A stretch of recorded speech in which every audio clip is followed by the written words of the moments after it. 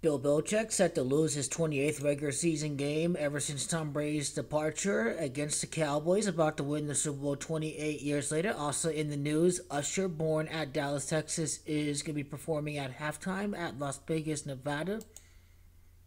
The Cowboys, when they do defeat the New England Patriots, are going to be 3-1 for the season. 31 is all about Mike McCarthy winning the Super Bowl 3 years or 3 months in a day after his November 10th birthday, because he is going to surpass Mike Holmgren in playoff victories. Mike Holmgren won Super Bowl 31.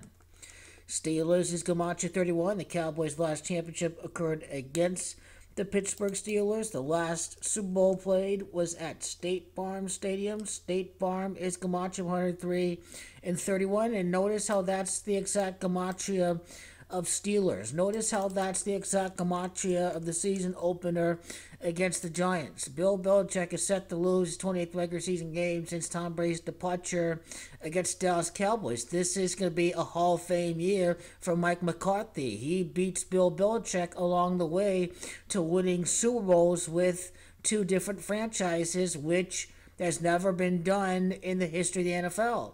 And Bill Belichick has won 30 playoff games with the Patriots in total. The Cowboys win their first championships in Super Bowl 30 on the 42nd day of the year.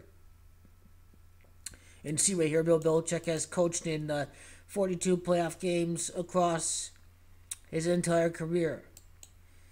But it's yet another victory for the Dallas Cowboys and Mike McCarthy. The Dallas Cowboys are on a red-hot start to the season.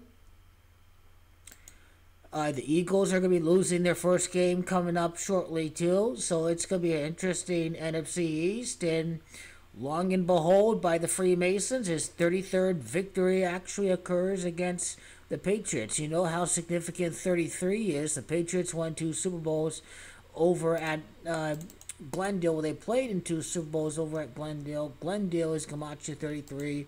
So you know how significant these 33s are as far as big milestones go, as far as a big coaching matchup victory. And for Mike McCarthy, before making history, he is going to get a victory against Bill Belichick.